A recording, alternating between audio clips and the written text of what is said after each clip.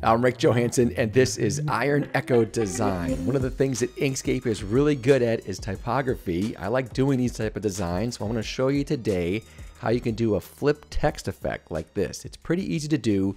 We're just going to use one of the path effects called perspective envelope and a simple gradient. So if you want to get started, you can do the same word to the same word, or I thought it'd be more interesting to have like an opposite. So start to finish. As long as the words are about the same length, it'll work. So let's get going here. This is the page. I have it set up differently than you might have as your default. If you want to do this, you go to File, Document Properties, and you'll see you have an option to change the color of the page. Go to any color you want. We'll do black. The format is A4, that's just the sizing. And orientation, I have it set to landscape. It's just a nice way to have us all on the same scale if you want to follow along. So let's write our text out. I'm going to do the start to finish.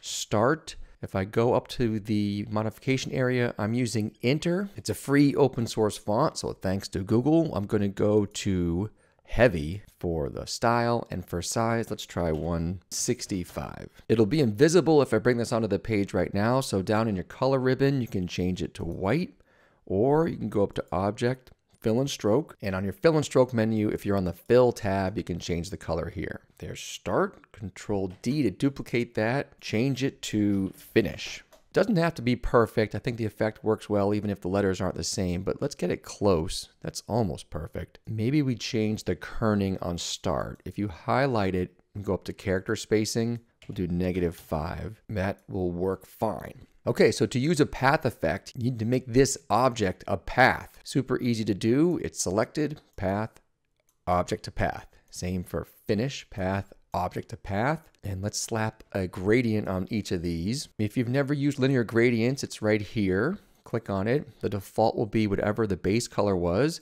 It's going to go from base color to full transparency. We need to change that. So click on the arrow. So you're on this side of the gradient, and down on the alpha slider, which is for transparency, move it all the way to full opacity. White to white doesn't do anything, so we'll change this side to black. Experimenting, I found out it works a little better if you drag in the white a little bit and the black a touch as well. That's all there is to the setup, except we have to change the gradients going left to right. We want it to go from top to bottom. This tool right here, it's called the Edit Gradients tool. Click it and you'll take the white side, put it near the top, and the black side, play around with it, but you do want to have some darkness towards the bottom. For now, that's good to go. If you think about when it flips down to the bottom part, the gradient needs to be reversed. So white will be at the bottom of the letters and dark will be towards the top. Rick from the Edit Bay here. The second gradient is the same as the first, just in reverse. Doing a time lapse to speed things up. All right, let's do a save just in case. Path effects sometimes can get temperamental.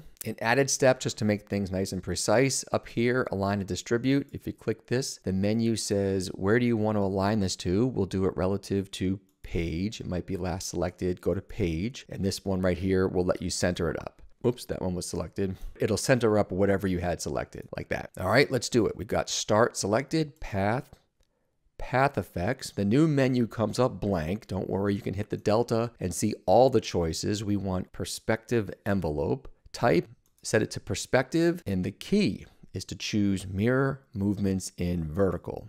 Nothing happens. If you didn't know where to look, this is where you go. You hit edit paths by node, and now you can see all the nodes of the text. And let me zoom in. These little tiny nodes here, that is the path effects node that will do the effect for us. Let me show you how it works real quick before we do the design. If I grab that node on the corner, if I drag that node to the right, you can see the perspective is being mirrored vertically on both sides. Keeps things nice and uniform. I can bring it up, out, and it does, it does this. So with that, we can then create the motion of 1, 2, 3, 4 as it folds down ourself. Let's do Control Z, back to the way it was. The very first one will barely drag it out, just a tiny bit like that. That's good enough. Control D duplicates it. The duplicated copy has all the same path effects, everything. Let's drag it out a little bit and down a little bit. Not too crazy. They're stacked on top of each other right now. It won't do the effect until we drag them apart.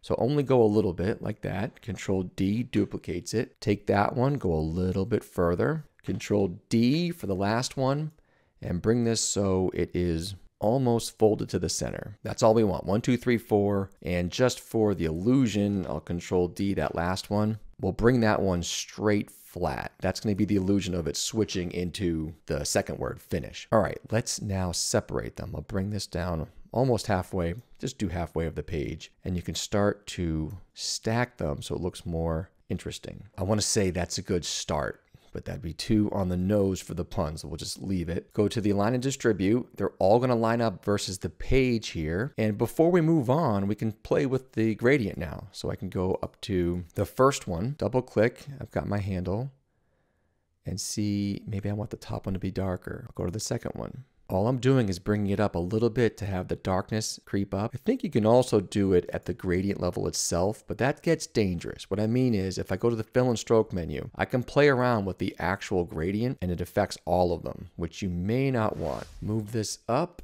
and we'll do the finish side. Same exact approach. I have finish selected, path effects, it should already be in your tray here. Perspective envelope. Make sure you're on perspective, mirror movements in vertical. Edit paths by node will let you do something with it. And this time you grab from the bottom. So if I take the bottom node, you can kind of fold it this way. See the motion there? Control Z. The first one, I just dragged it over to the side a touch. Control D. The second one you can bring up. Control D. The third one, don't go too far out. Bring it up some more. Control D. Did I do Control D or Control S? We'll find out in a second.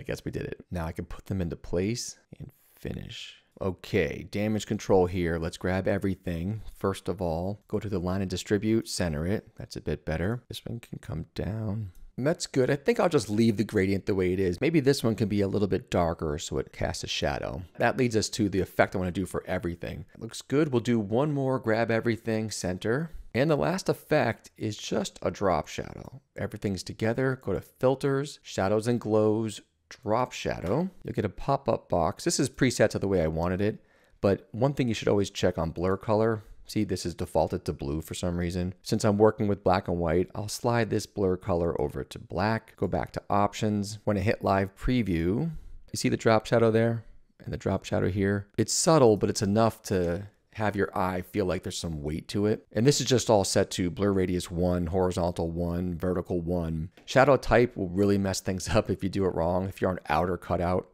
you're gone. So stay on outer and we'll do apply.